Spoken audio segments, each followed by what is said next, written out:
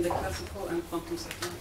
Yeah, thank you very much for the introduction, and thank the organizers for inviting me, even though I have to admit that this talk seems to be a little bit off topic at this conference, but I talked to Jan about it and he said, well, it's always perfect to have something that's a little bit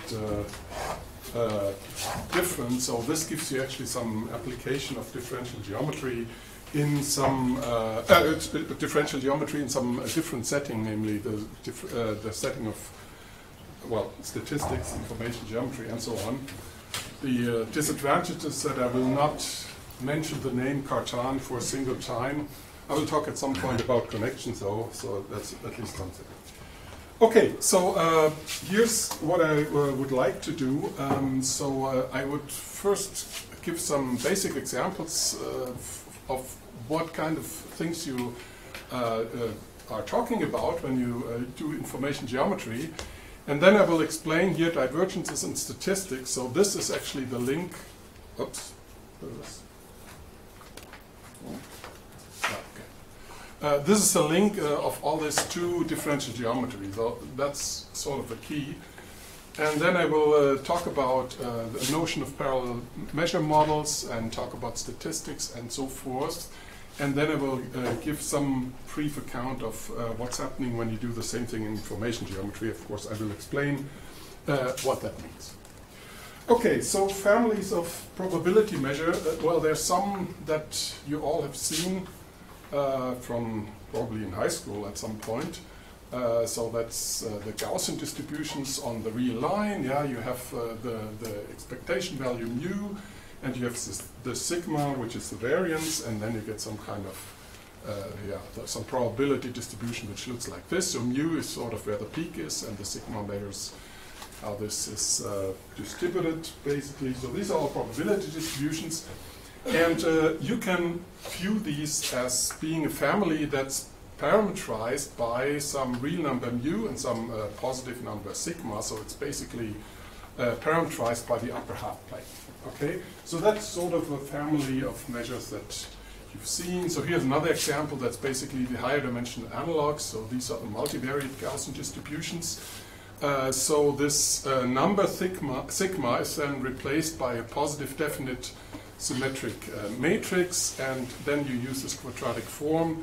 So here in this example, this would be a 1-by-1 matrix with sigma squared in the entry. Yeah, so that's and then you get some kind of, well, this here would be very symmetric, so sigma would be multiple of the identity in this case, but you can have some stretches in different directions. So that would be another thing. And again, it's parameterized by an open set, the open set of positive symmetric matrices, and mu is then a vector. Yeah, so again, it's this kind of thing. Actually, there's what's really important are these so-called exponential families. So they look like you have some background measures, hx dx, and then you multiply this by some function theta I times some fixed measure. Yeah. So these thetas are sort of the parameters. So that's a typical example generalizing these Gauss distributions. And actually the A of theta only is there to make this a probability measure, because if you add the thetas, then this will no longer integrate to 1. So we have to make up for this. Okay, so that's another kind of example that occurs very often. Here's another example. So now we talk about a finite set. Yeah, so omega and omega 1, these are n points. And now you can actually talk about all probability measures.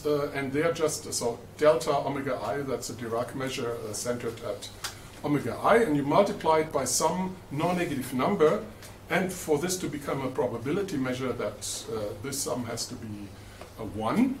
And this, of course, you can view as the standard simplex. Yeah? You take this hyperplane in Rn plus 1, I guess, or n, okay, whatever, in Rn, yeah, so the n minus 1 dimensional plane, and you cut out the simplex where all the entries are positive.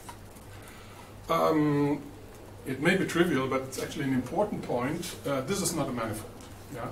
Of course, the interior is, yeah, if you require all the pi's to be positive, then this is a manifold, but in general you have some boundary, you have corners, you have sort of faces of all dimensions, and we'll see why that's actually becomes a real problem if you try to generalize this. Okay, so these were some examples, and now let me show you how the differential geometry comes into this. So first of all, the central notion is the notion of a divergence function. So suppose we have such a families of measures, so they are measured by some open subset in Rn or some manifold even. And what you want to do is you want to define some divergence function, and that's some kind of distance. Yeah? And so what you want to have is the distance between, or the divergence between two measures in this family is always non-negative, and it's zero only if these two are zero. Yeah? So that's what you expect from the distance. And the other thing that you require is, if you fix a point, okay, and you let the other number vary, then according to the first, this has an absolute minimum at p is equal to p0. And this you want to be non-degenerate in the sense that the Hessian is actually positive definite. And that's all required. So you don't require symmetry, you don't require triangle inequality, you just want to have non-degenerate minimum at the diagonal. Yeah? Okay, and once you have such a thing, then you can take the dual divergence.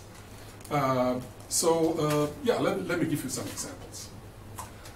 So the Euclidean distance, that's sort of naive. Yeah, if you regard this P and Q, like in the finite case, yeah, you regard them as vectors or at points on your simplex. You just take the Euclidean distance between them. Yeah. There's a little bit more sophisticated distance, which is called the Hellinger distance. So that's, you take the square root of these. These are all positive numbers, so that's possible.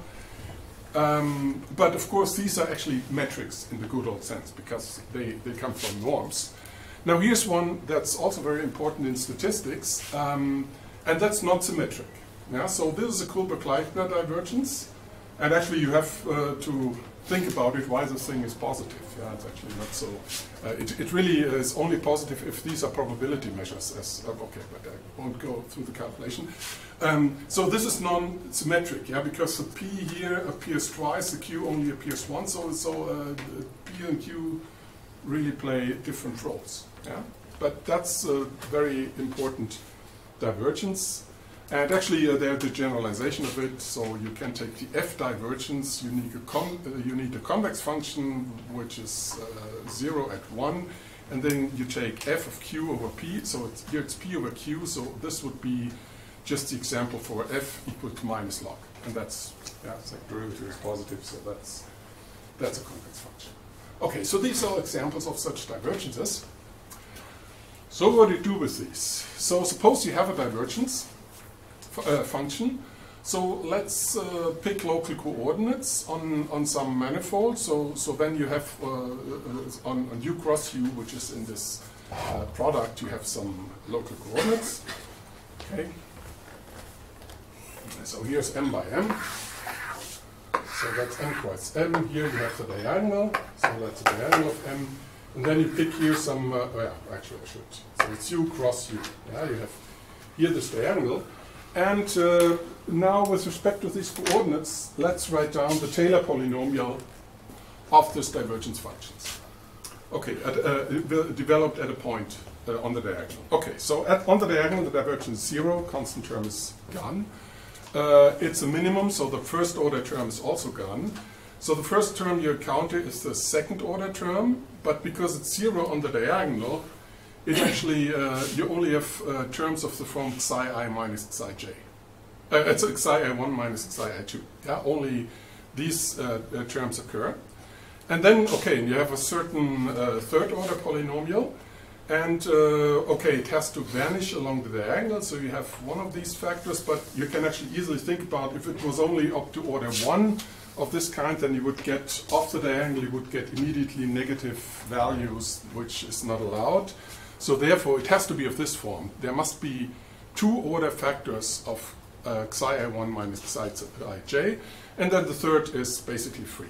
Okay, and for some reason I call these coefficient functions, which depend on the point on the diagonal, I call these gamma ijk and gamma ijk star. Okay, and then you have higher order terms. All right. Now let's think about what is a Gij. Well, if you fix a point here and you go along this line, then this is just the Hessian of that matrix, which I said that's required to be positive definite. So this matrix Gij is actually positive definite. So that gives you a Riemannian metric. Okay? And then here these gamma ijk's, well, I use these, right? I promise to use connections at some point. Okay, it's symmetric in INJ, obviously. So I just define these coefficients ijk, and these define connections nabla and nabla star, and they are torsion free because it's symmetric in INJ. Okay.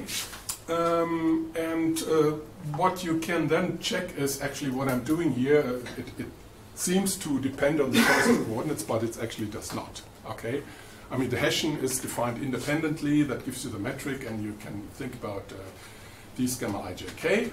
So they are well-defined metric and a well-defined two well-defined torsion-free connections which depend on this divergence function.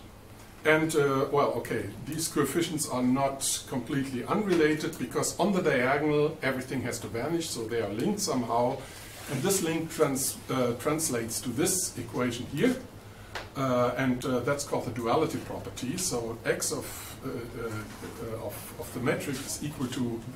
So for the Levi-Civita connection you would have the same connection twice here. Yeah? But actually you have two different connections, but they can be fit in here. Like that. Okay, and this is actually the differential geometric structure that you're using, yeah, and that's called the dualistic structure. So you have a Riemannian metric, and you have two torsion-free connections which are linked to this, and a manifold with such a structure is called a statistical manifold. So if you have a divergence function on your manifold, then basically just the 3-jet at the diagonal determines the statistical structure on the manifold. Okay, then you can define this tensor field. So LC, that is the Levi-Civita connection of G. So that is the one where here you would get LC, and you would get equality. And then you can rewrite this equation in this way. Yeah, so that's equal to that. Now these are all tensorial, and this is symmetric in X and Y, because both are torsion free. It's symmetric in X and Z, so therefore it's totally symmetric. So that means this tensor here, which basically measures the difference between these delta and the Levi-Civita connection, determine a symmetric 3 tensor.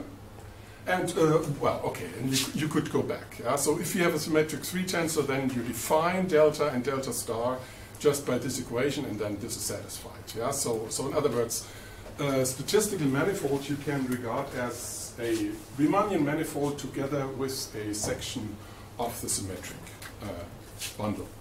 So you can rebuild the function? Well, not the function. You only use the third order jet. Yeah. Ah, I see. So it's you restructure the third order Taylor polynomial along the diagonal, and then you can do whatever you want. You just have to stay positive outside the diagonal. Yeah. So the divergence function is not. It uses relatively little of the divergence function. Okay, so let's go back to these examples, and I told you that the Kullberg-Leichner divergence is actually one of the most important in statistics. And if you do these calculations, then what you get is the so-called Fisher-Rao metric, and it's given as this. So if U and V are your parameters, then you take the log of P and the log of Q and the derivatives, and you take this integral. Yeah, that's what it turns out if you do the calculation of the distribution. You do this, and this tensor T, this symmetric 3 tensor, is just given in a similar form. Yeah, you just take the product of 3 of these logs. So that's the symmetric tensor. Okay, so let's go back to the examples from the very beginning. So for the Gaussian distribution, okay, taking guesses. So you have the upper half plane. It's written H2. What could the metric be? Yeah, you're right. You just get the hyperbolic metric on H2, yeah, which is somehow surprising. It's also hard to interpret. What does it mean? What does it mean, for example, that taking a half circle is a geodesic? You know, I mean, you take a family of distributions where sort of your variance increases and decreases, and your mean goes along a circle. There are interpretation for this, but that's a little bit too far-fetched to do this. Then let's take this finite dimensional guy, and actually there you can do something nice. Let's take here the piece of the n-1 sphere that's in the positive. What's it called? Orthant? No, orthant, I think. Yeah. So and you take this map, mapping xi to the square root of it. Yeah. If that's on the simplex, so it sums up to 1, then this here lies on the sphere, and so you have this nice map, and actually what you do is you take the standard metric here on the sphere and you pull it back, and that's how you can interpret the Fisher-Brown metric. So the nice thing of this interpretation is here close to the boundary, actually this develops some singularities because yeah, you have this d of log, and if the function is 0, then that's no longer smooth. But here, it's a pullback of a smooth metric on the sphere. Yeah, it's a smooth tensor. It's just your pullback map because you take square roots. It's not smooth. Yeah, and so the smoothness is not the tensor, but it's a map. We'll see what that means in general. And the Amari-Chancellor tensor you can do in a similar way. So instead of the, I now need a 3-tensor, right? So I can't just take the metric, but I take the most stupid 3-tensor, symmetric 3-tensor on Rn that I can think of. Yeah, I just multiply component-wise and sum it up. So that's sort of a, yeah. Sorry, maybe it's a naive question, but this divergence function that you're using, there's some sort of, can they be interpreted as some pseudo-Finsler metric on your... Not really, not really. I would have to, I mean, they're not interpreted that way. It's, you're not really trying to do Finsler geometry. You're saying because they don't have to be symmetric. Yeah, they don't have to be positive definite, but you have this zero set. Maybe there's some, and you're basically using their, osculating quadratic, and then... Yeah, maybe there's an interpretation. I would have to think about that. Thanks. Okay, so you take this sphere, well, it's not a sphere, yeah, it's where the sum of the cubes is equal to 1, so it would be a sort of a boiled, I don't know, deformed sphere. But you take this metric where you just take the third order root, yeah, that maps from here to here, and you take this naive tensor and you pull it back, and that gives you the Amari-Chancellor tensor. Yeah, so you have a very nice interpretation. Okay, so these were some examples and this link to statistical manifolds, and now I will get into so that was sort of the introduction, and now I will get into the general definitions. So the first person who really started using differential geometric methods systematically was Amari and his school in the 1980s. And they basically took this heuristic setting that I was described before. Well, usually you have either a finite set and then the measures are just a simplex, or you take an open domain in Rn, yeah, and then you just say, well, this should depend smoothly on, you have a smooth density function, and then you can do derivatives.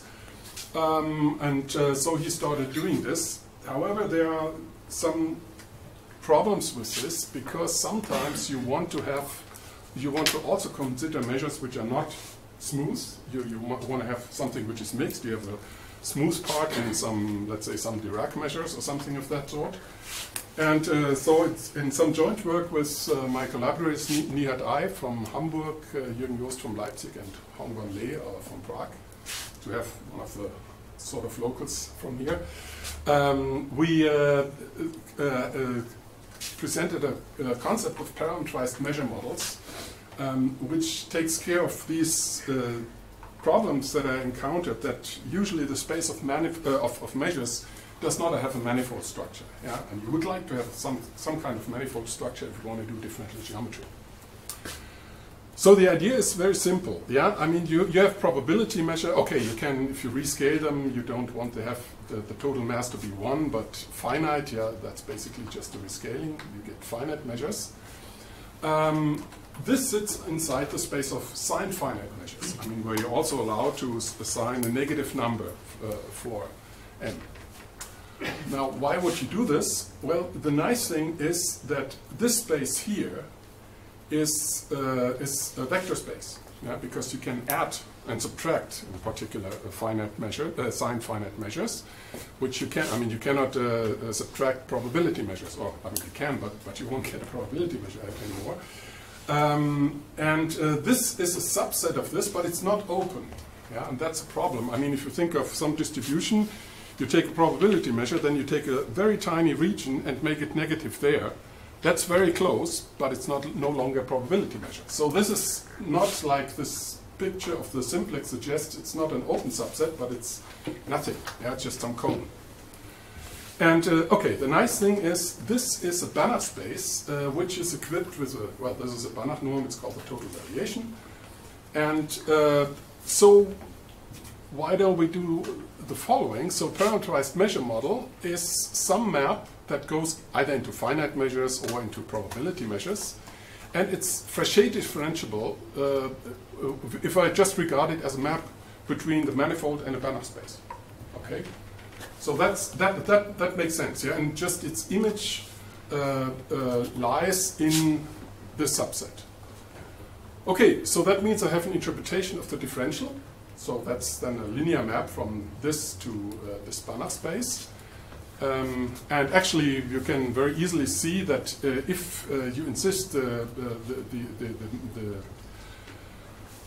P of m to be positive, then the differentials are always dominated by the measure itself. Yeah? Because you have something that a zero measure, then that's a minimum, and then the differential has to vanish there. So that means you can take a rather negative derivative, and I define this to be dv of log p, which just has to be an L1 function. So the advantage is you now have a very nice fixed notion of this derivative, even though the log does not exist, because you don't have density functions. Yeah. So that's the advantage of this approach is you do not have any measure, which is a problem in the setting here. If you just take continuous measures which are dominated by the standard smooth measures, then you're restricting yourself, which is inconvenient in lots of situations. And here you don't have to do this. You don't have a reference measures, and you cannot make sense out of log p, but you can make sense out of these derivatives. Okay. So here's a little bit of, okay, this space S of omega is actually, it's a Banach space, but that's about the only nice thing you can say about it, namely it's a nightmare. It's a directed limit of the L1 functions over the set of these measures. Yeah, I mean you can embed L1 of mu1 into mu2 by multiplying by this guy. Anyway, so you can regard it as a directed limit, but actually you can do something else. Take some number between 0 and 1, yeah, and then you take the limit of 1, so 1 over r will be some number which is bigger than 1. And then you can embed this here into that, just in the same way. Yeah, so that's the description of S omega, and here's with the r, so you just put 1 over r over here. Yeah. So you get another SR limit, and that's what we call the space of rth powers of measures. And you can work with these in a very intuitive way. You can multiply two of them to get another r measures if all of these make sense. You can take the power, yeah, the k's power of such a measure, you get something in k.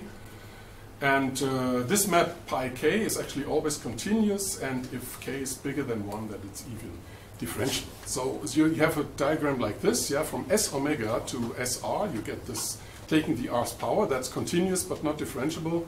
This is even differentiable because 1 over r is bigger than 1. And it preserves positive measures and probability measures. And so what you can say is that this is k integrable if actually this combination is differentiable. Yeah, okay, so p from m to s1 has to be differentiable, but now you compose it with this non-differentiable map, and this still has to be differentiable, so that's certainly a condition. And then again, you can look at the differential of this. Yeah, this is bounded by that. So this has to be, you have some rather negative derivative, but this now has to lie in Lk, not just in L1. Yeah, so that's sort of the condition that you get. So these logarithmic functions have to be of order Lk and not just of L1. And actually there's a nice criterion, namely you need, all these have to lie in K1. And then if you take the K-norm of this has to be a continuous function. And that's actually enough. That's essentially the Radon-Ries theorem that tells you that this is already enough for this to be a C1 map. Anyway, so here's where you get, and on this space S1 over n, you actually have a nice n-tensor, which we call the canonical n-tensor. So you take n of these 1 over n measures. I told you there's multiplication, so if you multiply n of them, you get something that lies in S of omega. And you can integrate that, you get a real number, you have some cosmetic factor in front. And then you get here a canonical n-tensor on this Banach space. Okay, and so you can take the pullback, if you have this model that goes from M into S1, you can take the pullback of this guy, and you can take the canonical measure of the model, and actually this gives you the this here. Yeah, okay, that should look familiar again. Okay, so here's a formula once again of this notion. So for m is equal to 1, well, that's just the derivative of the total measure. Okay, if you have finite measures, then the measure might vary. If you have a statistical model, then pi of omega is always 1, so that would be 0. But for Tm is equal to 2, that's just the Fisher metric. For Tm is equal to 3, this is the Marichentsov tensor. So let me just so you see that we've already seen this. Yeah, so here were the two when I calculated for these standard examples. Yeah, so that's a 2 tensor, that's a 3 tensor, and wise up there. You also could do this for n, yeah, and that's what you get here. Okay, so we have a very nice and invariant description of these tensors, and okay, and it also tells you. Yeah, I won't get back to this one. It also tells you why you got these maps in the simplex case by the pullback of taking this root, because that's precisely this map pi to the 1 over k, yeah, and you take that pullback. Okay, yeah, okay, so now I want this to show some applications here of this method. So let me explain what a statistics is. Basically, statistics is a measurable function between two sets. And you should think of this, so the omega, that's the yellow points, and omega prime, that's 1, 2, 3, 4, 5, and I just indicate all the points here get mapped to 1, these 3 points get mapped to 2, and so forth. So you can think of this as a partition of your set, okay? And once you have such statistics, there's actually something you have to push forward. Yeah, you just assign to it a measure on A prime. So if you have some measure on the yellow points, then you get a measure on the blue points by just adding what is the measure of these two, and what is the measure of these three, and so forth.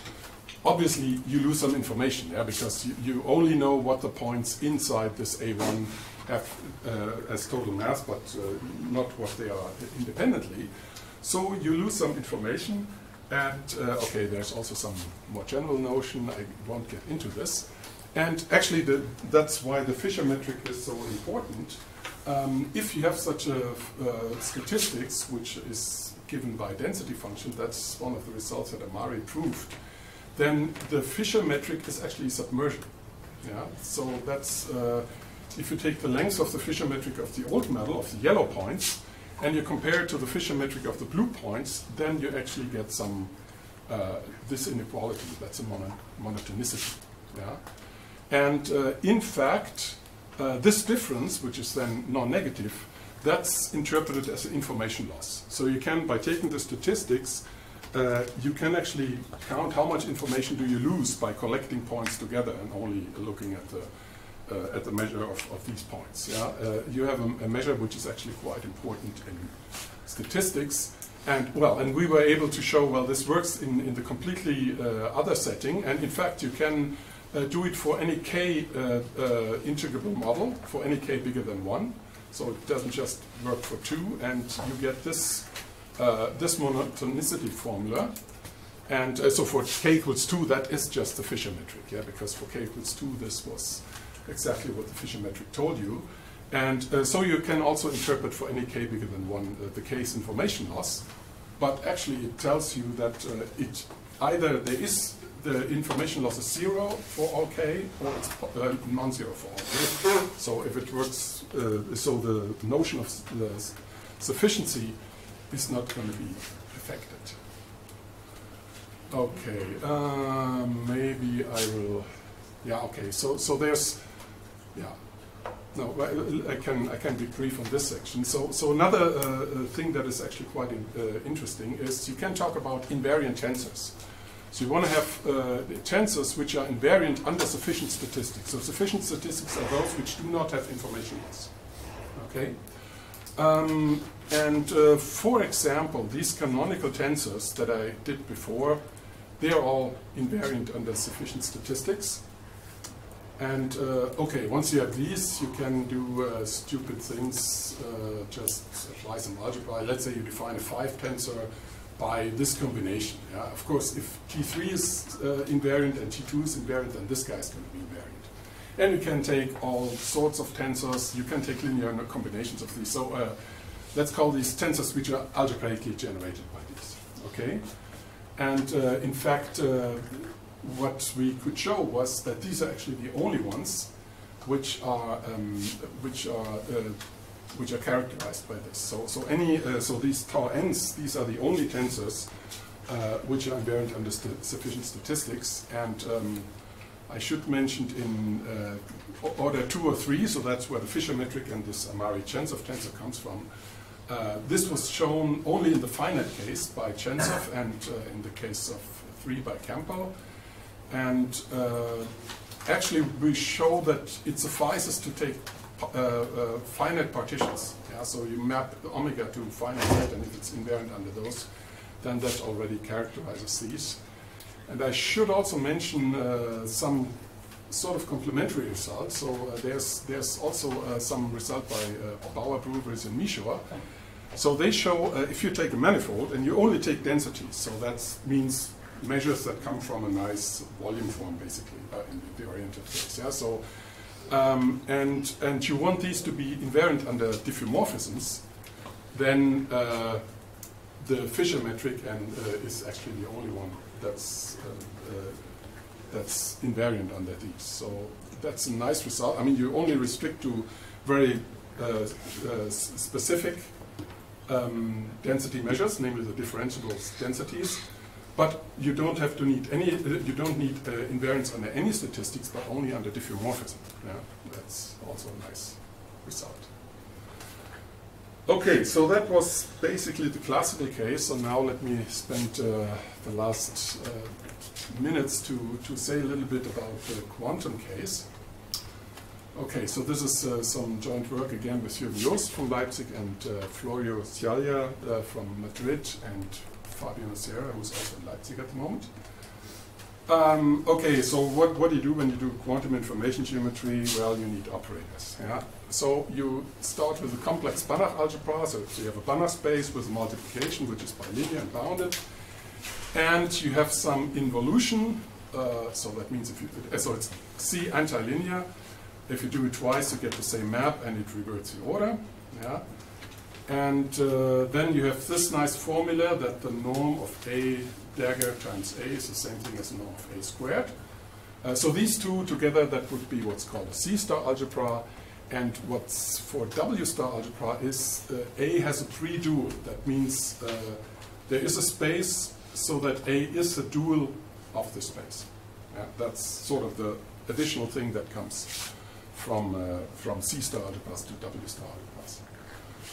Okay, well, so what's a standard example? That's a von Neumann algebra. So you take a subalgebra of the bounded linear operators of a complex Hilbert space. Yeah, these have, so the trace class operators are the pre-dual of this, so they are exactly of this form. Okay, so if you're scared of these operator algebras, let's just do a simple example. Let's suppose we have a finite dimensional map. Then this is just the n by n complex matrices. This dagger is the complex conjugation. and then the SA self-adjoint where A is equal to A dagger, so does the Hermitian n by n matrices. Yeah, so maybe we can just think of this example if you're not so comfortable with infinite dimensional spaces. By the way, this is also what's called a Jordan algebra. So you have a linear product, which is just given as a commutator, so that's a symmetric linear product, and it satisfies some, some identity. Exercise checks this identity for. Anyway, so it's a Jordan algebra. Yeah, so it's some symmetric analog of the algebra, if you wish. Okay, so for these W star algebras, you can split them into the self-adjoint and the anti-self-adjoint maps, which are root minus 1 times the self-adjoint operator, so there's this decomposition.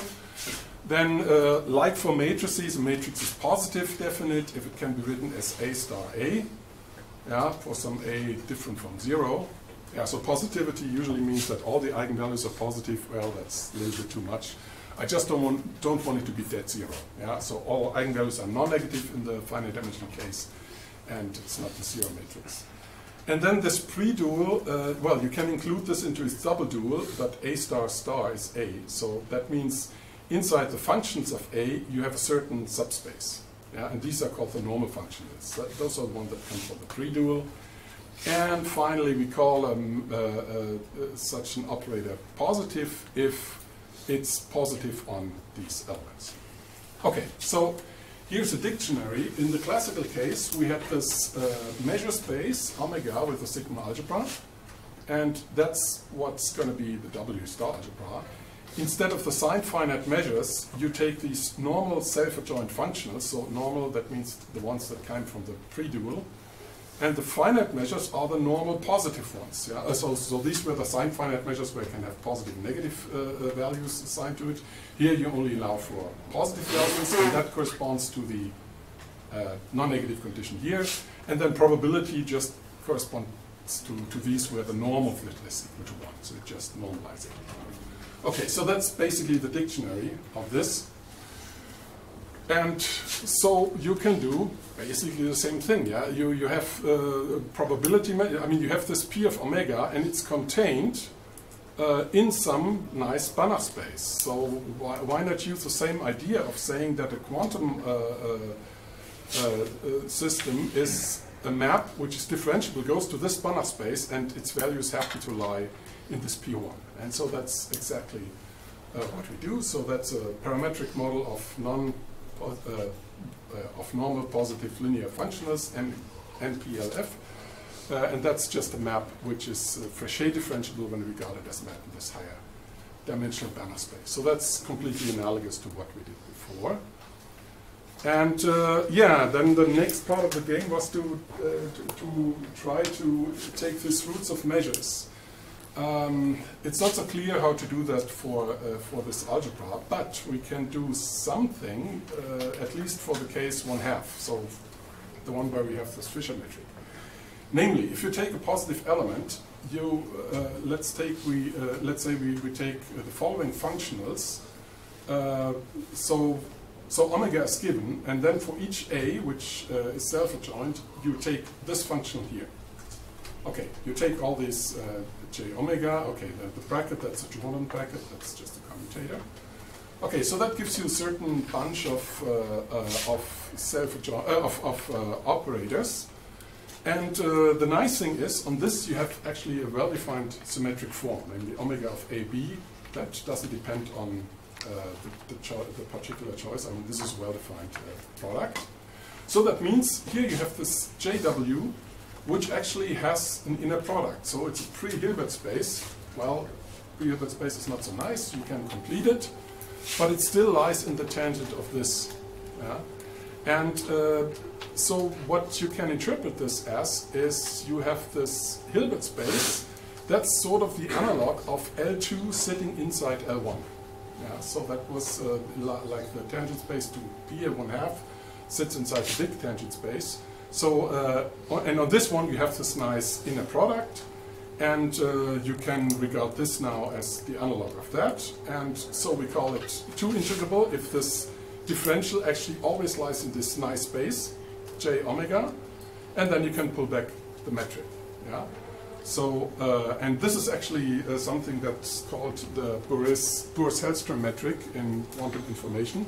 But we recover this in a very, I would say, natural way. Yeah, the drawback of this is, okay, that's a nice idea how to get L2, but what about L3? I mean, do you get some kind of threefold product? That's something that we haven't succeeded in doing this. And let me just give you, let's go back to the finite dimensional case because that's easier, and see how all this looks like by the n matrices. So here we don't have to worry about duality. Yeah? Everything's finite dimensional, everything's canonically identified. So the self-adjoint matrices are the ones that lie here, and we have the Jordan bracket, which is just the commutator, the symmetric commutator. Okay, so let's pick an element, and okay, we can diagonalize it. Yeah, it has real entries, and then you look at what is this JA, the space. Yeah, we just have to want to look at this. So the EIJ stand for the standard basis of n by n matrices. So it's all the EII where the lambda I is not zero. So these can be arbitrary numbers. Yeah? And it's these guys where the sum of these two is not equal to zero. Okay, and then on this you have this this inner product, and it's given by this. The inner product of these is 1 of 2 lambda I. That's why lambda I wasn't allowed to be 0. And the inner product of these two is this, and that's why that wasn't allowed to be 0. Okay, that just comes up. And of course, in this case, you don't have any completion because everything's finite dimensional, so that's fine. Okay, so nice, we have this calculation, but what does it mean? I mean, is there any significance? And the significance is as follows. First of all, this JA is contained in the orbit under this canonical GLNC action. Yeah? I mean, there's an action on the symmetric matrices, which is given by that. Yeah? And this is actually, this is actually something, and the reason you have to rule out these is because they wouldn't lie in this orbit. These ones are not quite. They also would be in the orbit. You just have to rule them out because the metric has a singularity. Okay, these orbits are open if the matrix is non-degenerate, yeah, because you just have then an open neighborhood of the eigenvalues. And so this defines a Riemannian metric if and only if the matrix is positive, yeah, because then this here cannot occur. And then this is actually, if all the lambda i's are positive, greater than or equal to 0, then this here is actually a positive definite matrix. And so let's just say we restrict this to the diagonal matrices. So we don't take all entire matrices, but only the diagonal ones. Then what does it look like?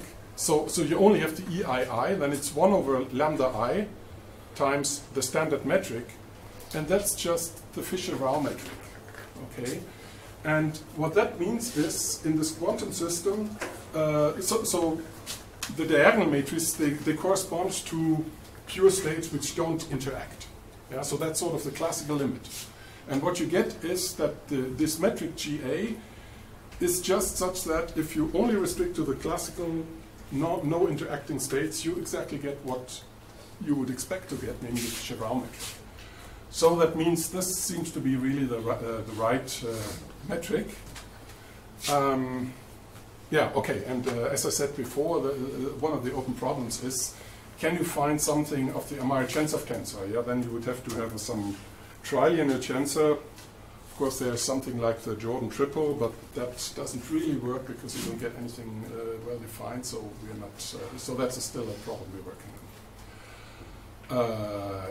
Yeah. Okay. Well, so you can regard this as some analog of the what you do for Lie algebras. You get some duality, which is sort of you get this Kirillov symplectic form, and that's sort of an analog of this. But let me not explain to this. I think everybody's ready for lunch, so I thank you for your attention.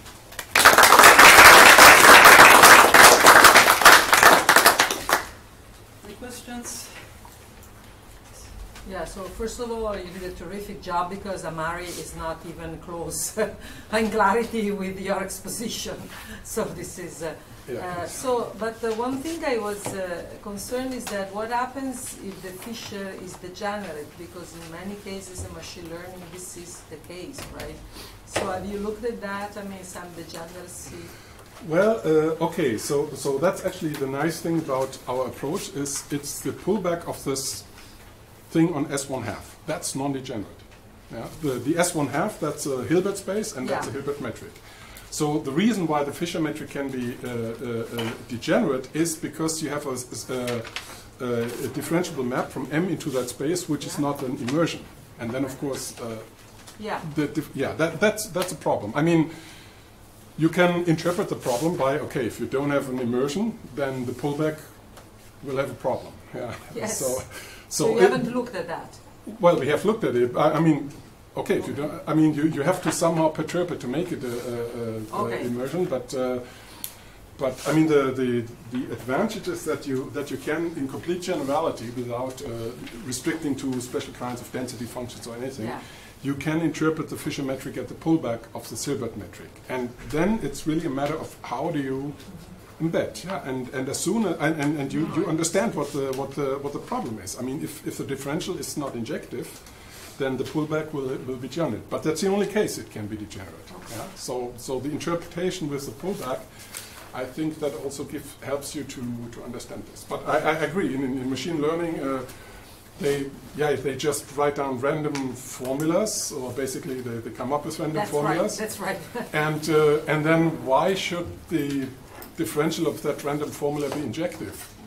I mean, at random it will be injective because the determinant is non-zero, but there will be points where you have trouble. And but that's I would say that the problem is clear from the picture. It's only when you don't have an immersion, but then you don't have a chance. Yeah. Right. Thank you. Okay, so let's thank the speaker again.